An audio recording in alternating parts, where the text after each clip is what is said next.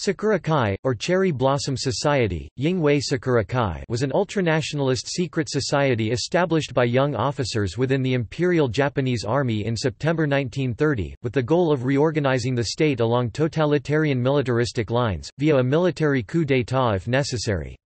Their avowed goal was a Showa restoration, which they claimed would restore the Emperor Hirohito to his rightful place, free of party politics and evil bureaucrats in a new military dictatorship. The Sakurakai was led by Imperial Japanese Army Lieutenant Colonel Kingoro Hashimoto, then chief of the Russian section of the Imperial Japanese Army General Staff, and Captain Isamu Cho with the support of Sadao Araki.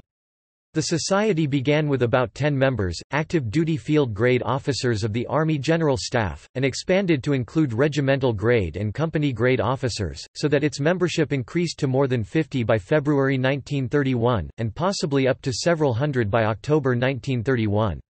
One prominent leader was Kuniaki Koiso, future Prime Minister of Japan.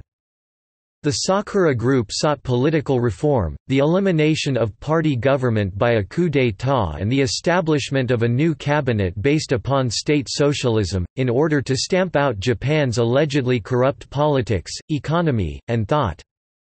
Twice in 1931, the March Incident and the Imperial Colors Incident, the Sakurakai and civilian ultranationalist elements attempted to overthrow the government. With the arrest of its leadership after the Imperial Colors Incident, the Sakurakai was dissolved. Many of its former members migrated to the Tosia faction within the army.